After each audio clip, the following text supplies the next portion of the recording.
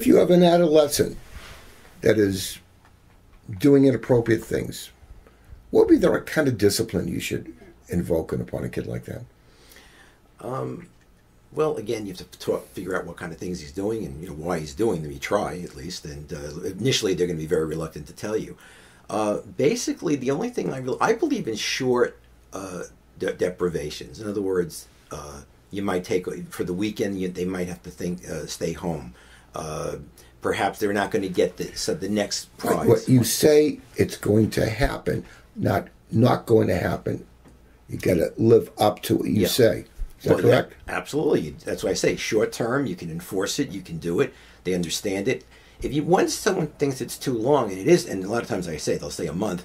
Of course they're going to rebel against it. They're not going to accept that punishment. And now you're teaching them really basically to not trust your judgment. You're not being a leader.